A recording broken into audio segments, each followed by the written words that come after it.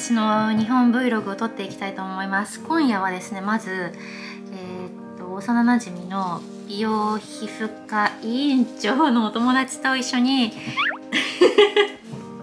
私のオンラインサロンでの美容ライブを、いろんな美容医療とか今あるけど、何をしていったらいいのかみたいな、そういう話を私も初心者なのでしてもらおうと思ってます。まず韓国料理を食べます。もうウーバーで韓国料理が普通に美味しいのが来るなんて最高です。いつもね、この代わりに私が食べてるのはあれだから、インドカレー食べて、パリだとさ、インドカレーとか、ウーバー、あとファラフェル、中東料理、サムギョプサル弁当とヤンニョムチキンもてる先生がつけてくれました。私もメモって買って帰りますよ。ビタミン C おすすめよ。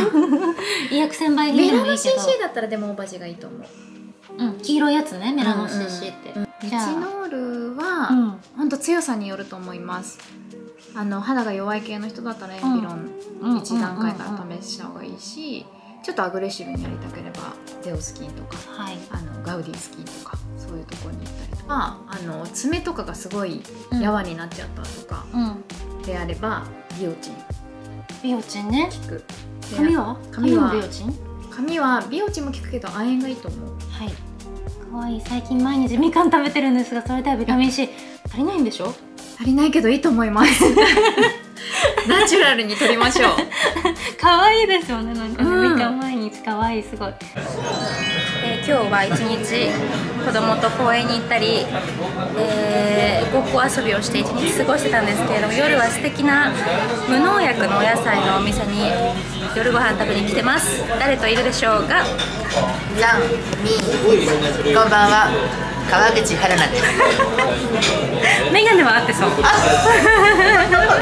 メガネのみ一致。メガネは一丁割り春奈に限りなく近いということで、一致。こちらご覧ください。こちらご覧ください。ケールのサラダを今いただいておりました。ちょうど私が住んでるフランスでもなかなかケールスーパーにモノプリっていうスーパーとかで買ったりします。ケールないんだよね、フランス。いただきます。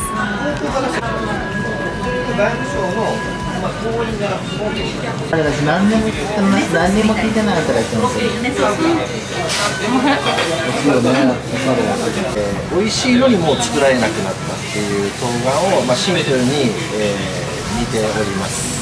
でこの上のっていうのは缶ずりで、僕らの調味料の中で一番こだわって作ってるものなんですけど、缶ずりっていうのは、唐辛子の発酵調味料、これを作るために、米からまず米麹にするために3日間菌をつけて米麹を作って、こちら油がたっぷり乗っているベリでございます。そしてこちらがブリブリに可愛い大ちゃんでございます。こんにちは、ダイエット中です。ぶりっ子大ちゃんです。おはようございます。今日はですね、日本に来てすごい楽しみにしてたことがあって、髪をかなりバッサリ切ってこようと思ってます。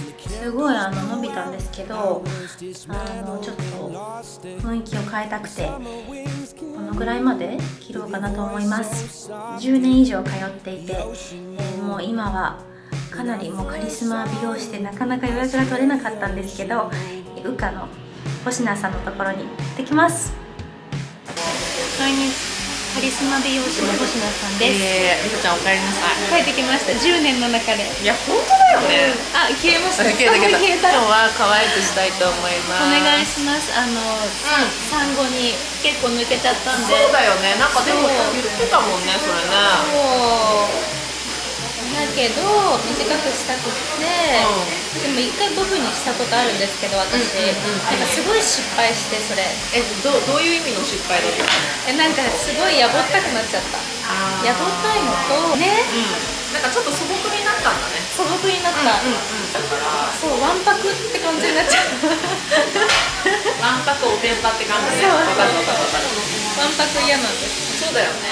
なんかこうさ、そうは言ってもさ、コンサバ過ぎたくないんだけど、フェミニンとかさ、綺麗めみたいな言葉って言ったじゃん、欲しいじゃん。そうなんです。長さがあった方がよくて、長くて重いものをカーフがつくからこそここでコロンとしてくれるんだけど、そのコロン感が必要だからあんまりさっぱりしすぎない方がいいんだと思う。すごい。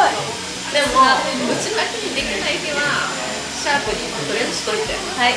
もう外羽にしてモード感とか、まあギリ縛れるから、ちょっと前髪を流したりとか可愛くしといたら縛っても全然それでありだと思うんだよね。だいぶ短くなりました。だよ。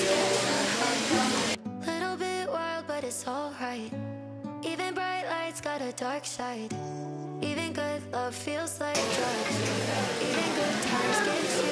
い感じです。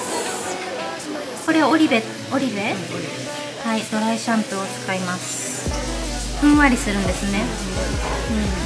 はい。めっちゃ色いいですね。ドライシャンプーだからさ、粉が出てくるだけだから。おお、すごい。結構風量すごいですね。めっちゃアメリカ。こんにちは。今日は私の運営しているオンラインサロンのオフ会だったんですけど、いろいろ一緒にやってくれてる大親友のさいかちゃんと一緒に今からちょっとブラブラしてご飯食べに行こうと思います。はい。楽しみ。私たちはもう何年の中だ？30 では今日のりさちゃんのファッションチェックをしていきます。マザーズバッグなんだけど、なんか何でも使えるのでいいでしょ。すっごいいいよね。私も今回初めて見たけれど欲しい。あ、本当？欲しい。後で持たせてもらおう。今日こんな感じのちょっと強めなコートです。すごくいいです。じゃあちょっと一周してください。一周一周し慣れてなさすぎ。行こうか。いいです。行きましょう。今日はね、オフ会の裏方なのでジャケットにしました。可愛いです。もうスタイルがいいから。もうこの方あれなんで、9頭身ぐらいあるんで、ちょっとなかなか参考にならないですけど。回る。